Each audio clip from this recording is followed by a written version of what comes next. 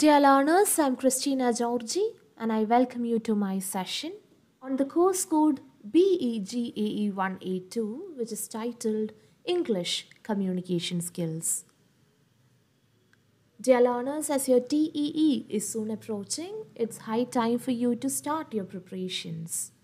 As I always say, it is of great importance to have a look at the previous question papers so that you can familiarize yourself with the question pattern and the frequently asked questions. If you are lucky, you'll certainly find familiar questions as part of your question paper.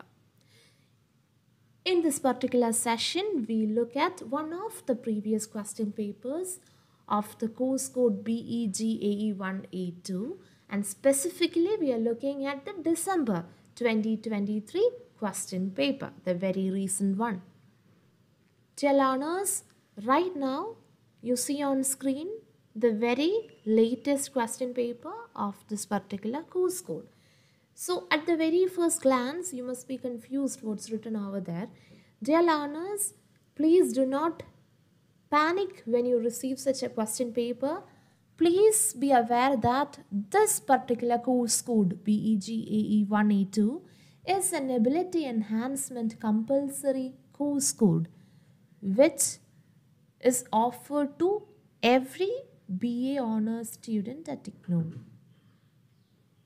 That is, this is a common course code for all the BA Honours students. Hence, you all will receive the same question paper. Dear learners, it is of great importance to have a look at what is written on the question paper before you proceed to writing. You will have to check if you have received the correct course code. See the course title. Please do not forget to check the number of printed pages. This is written on the top left. Here in this particular question paper, the number of printed pages are 3. So first read the question paper, especially the instruction aspects, and then proceed to writing. It is of great importance to plan your answers, choose your options wisely so that you can finish off the paper within the allotted time. Any idea regarding the maximum time allotted? Let's have a look at that. This paper is not for 100 marks. The maximum marks allotted is 50. Therefore, the maximum time is 2 hours. Dear learners, do not panic. You'll be able to finish off the paper within that time.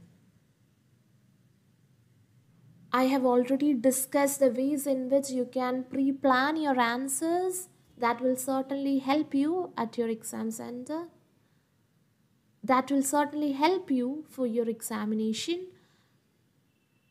Make sure that you read all the instructions thoroughly. There is also an instruction written, all questions are compulsory.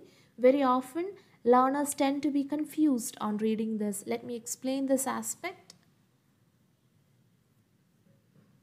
This question paper will have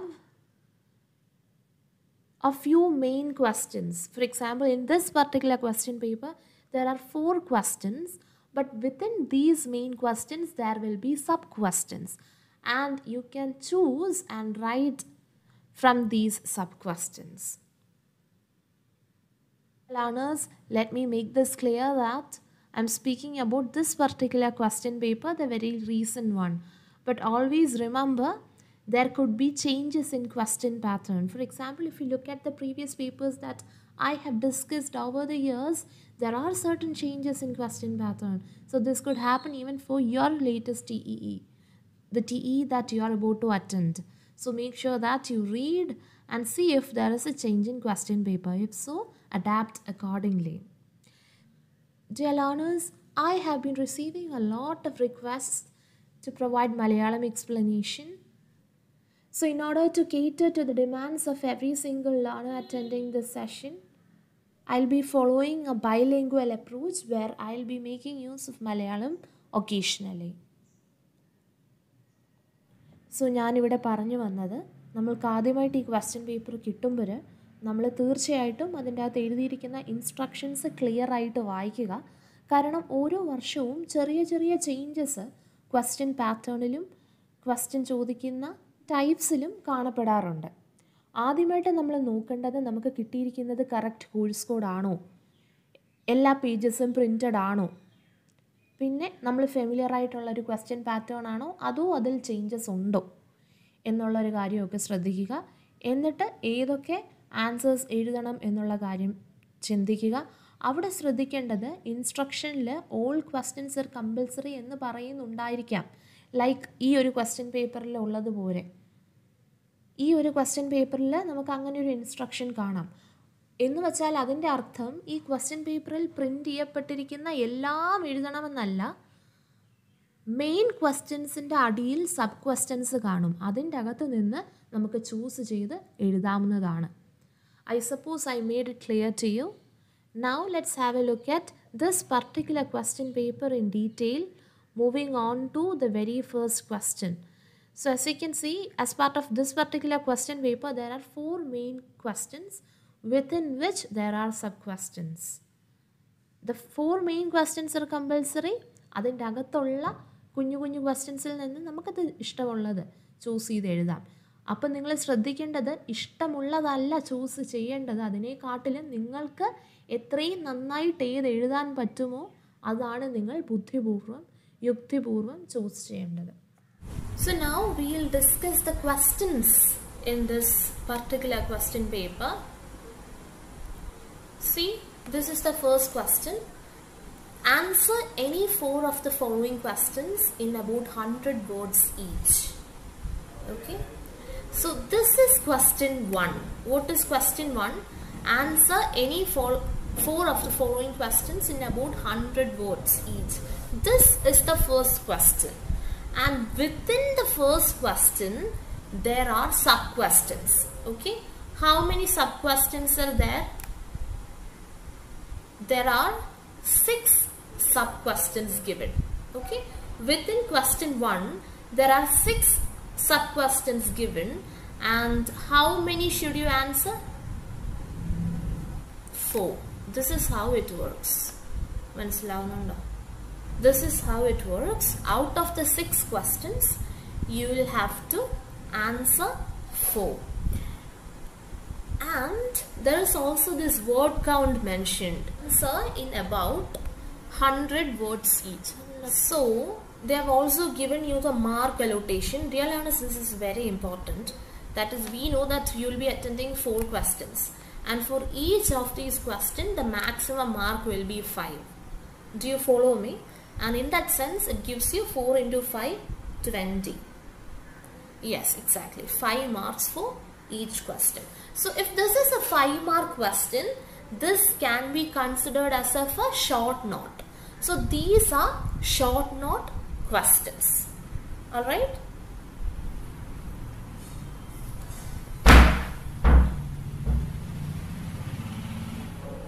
So firstly we will discuss the question structure, and then we'll move on to the specific answers. Okay, moving on to question 2. This is question 2. See, this is a question that uses or. Read out the question for you. Question 2. You are planning to visit Singapore during the vacation. Write out a dialogue in 10 turns where you discuss travel plans, arrangement of accommodation, etc. with your travel agent. Okay. So I suppose you understood the question. It is basically dialogue writing, something similar to what you have done for your TMA. I suppose you have written dialogues for your TMA. Similar question, 10 exchanges. So they have given you a context. What's the context? Yeah, we'll take up the question and discuss later. I'll just mention the structure first. So moving on to this word or, this is of great importance. ഞാൻ പറയുന്ന എല്ലാവരും മനസ്സിലാക്കുന്നതെന്നാണ് ഞാൻ വിചാരിക്കുന്നത്. or വെച്ച് separate ചെയ്തിരിക്കുകയാണ്. ഇതും ഇതിൻ്റെ താഴെ കാണുന്നതും ക്വസ്റ്റ്യൻ 2ന്റെ ഭാഗമാണ്. അപ്പോൾ ക്വസ്റ്റ്യൻ 2ന്റെ ആദ്യത്തെ ഭാഗമാണ് നമ്മളിപ്പം വായിച്ച ആ ഡയലോഗ് റൈറ്റിംഗ് എന്ന് പറയുന്നത്. അതിൻ്റെ രണ്ടാമത്തെ ഒരു ഭാഗമായിട്ട് വരുന്നത് ഒരു എസ്സേ എഴുതാനാണ്. Write a well structured essay on 1 of the following topics. എന്നിട്ട് അവിടെ 2 ടോപ്പിക്സ് കൊടുത്തിട്ടുണ്ട്.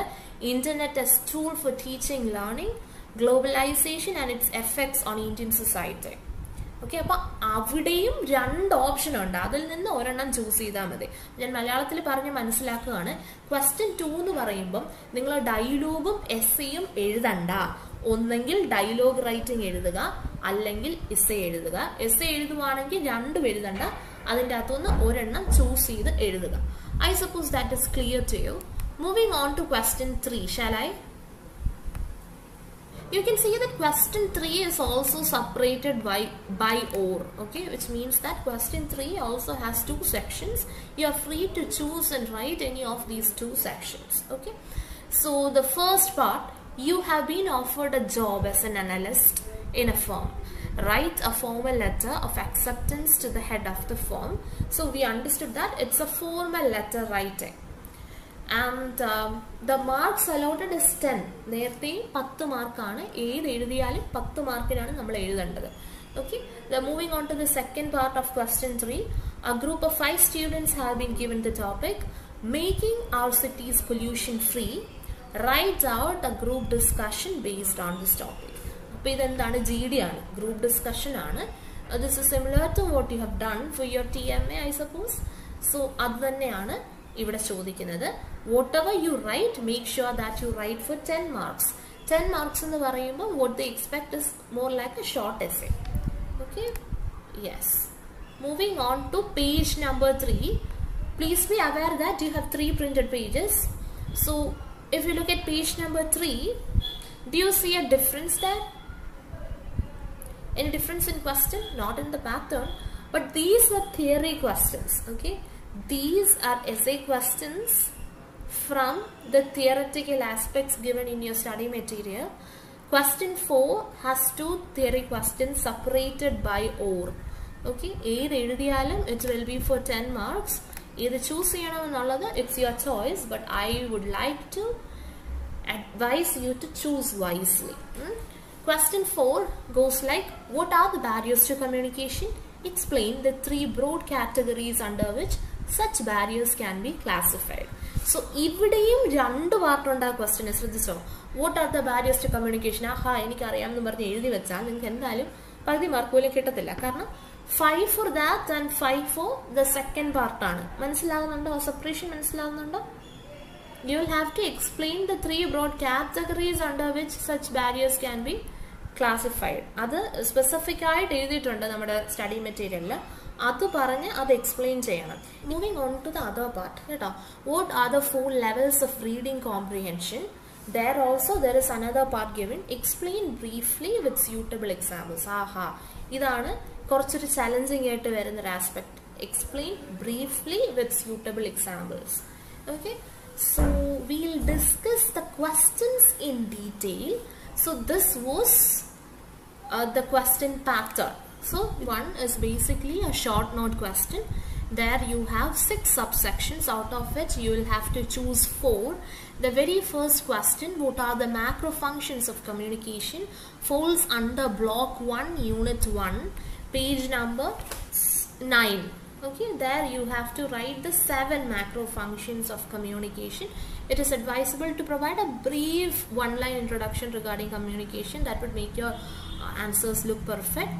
Now moving on to the second question, how is a conversation different from other speech events? This also falls under the same block, same unit, section 1.8, block 1 unit 1 section 1.8, page number 20. You will have to write that section precisely for this particular question. Moving on to the third question, what aspects should be kept in mind to ensure the success of a meeting? So this is a question from block 2 unit 3 meetings, that is subsection 3.3, pages 44 to 45. You will have to condense and write according to the question. Make sure that you write examples for the next question. Question number 4, explain with suitable examples how new words are built through affixation and compounding. So this is a question from the last block, which is block number 4. Block number 4, unit 2, vocabulary development, and within that section 2.5, page number 33, affixation and compoundings. Similarly, you will have to attempt question 5. Describe with suitable examples the 4 basic forms of discourses. That is a question from writing, that is block 3, unit 3, section 3.4. Forms of discourse. These include expository discourse, narrative discourse, descriptive discourse, and argumentative discourse. The last question, question 6, is from presentation skills. That is block 2, unit 4, presentation, section 3, I think, 4.3. There you will have an explanation and examples regarding visual aids. Now, I told you question 2 is basically about writing a dialogue. So, as I mentioned, the question goes on like, you are planning to visit Singapore during the vacation. Write out a dialogue in 10 tones where you discuss travel plans, arrangement of accommodation, etc. with your travel agent. Basically, this is a conversation with a travel agent. So, how many speakers will be there? 2 speakers will be you, and the other one will be the travel agent.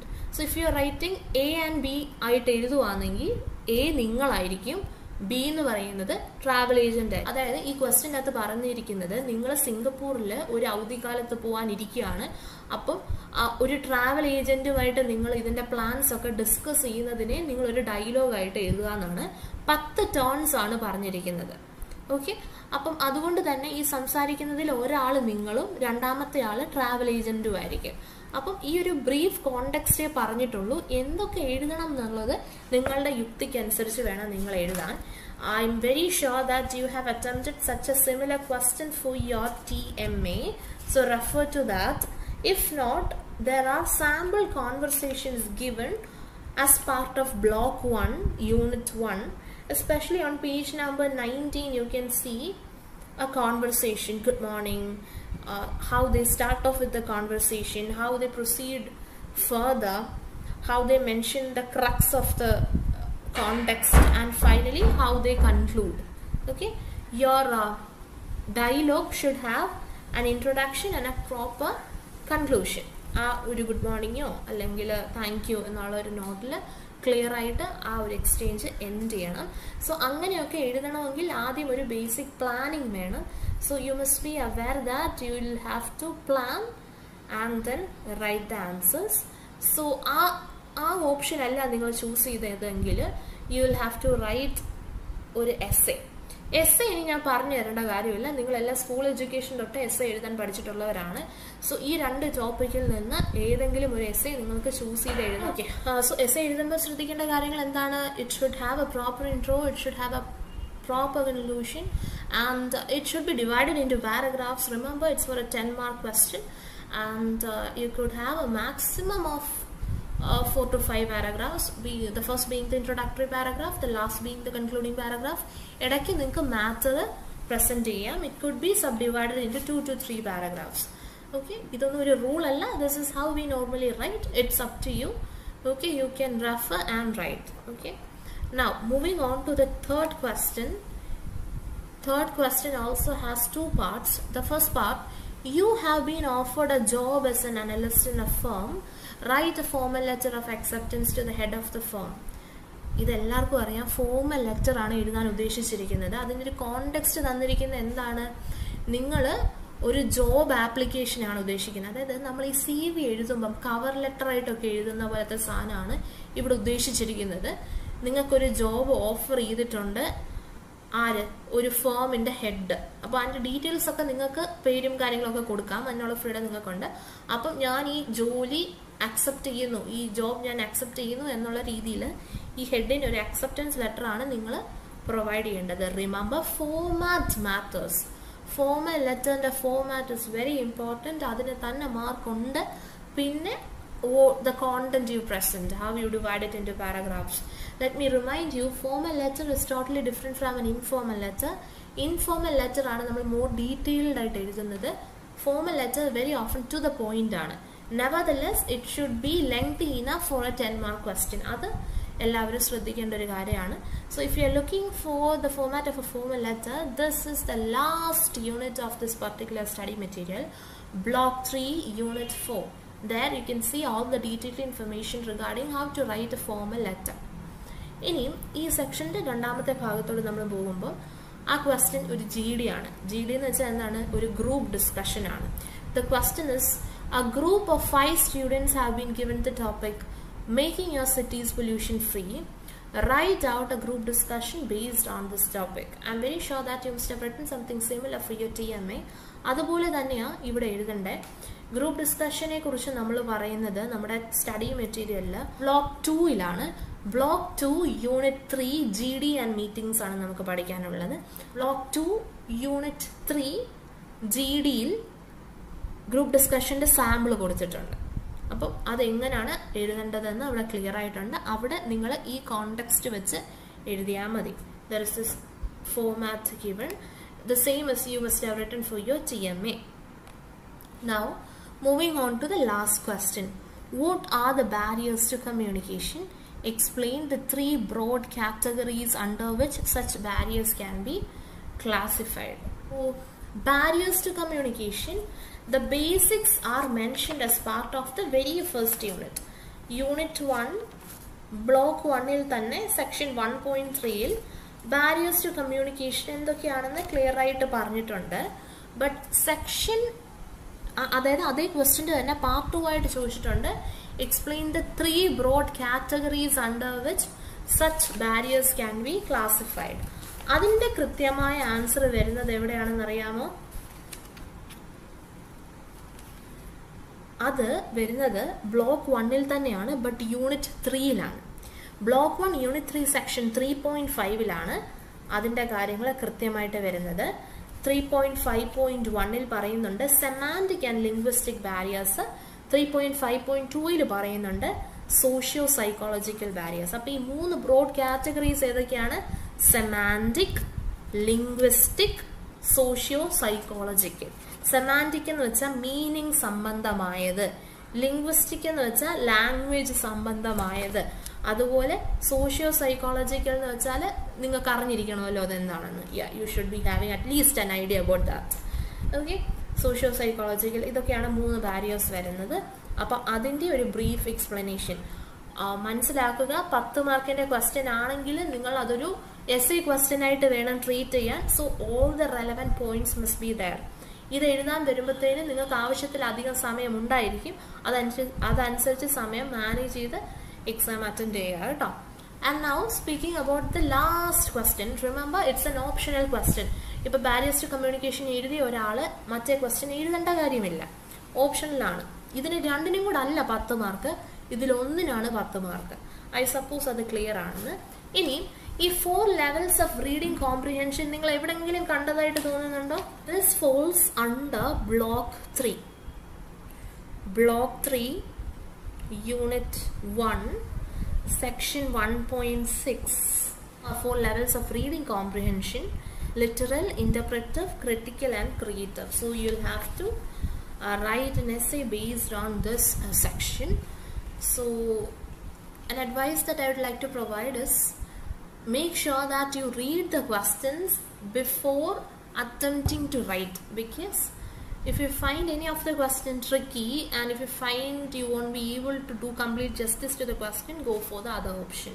It's completely your choice. Yeah, that's all regarding this particular question paper that we have discussed, that is the BEGA-182 TEE question paper for the December 23 session.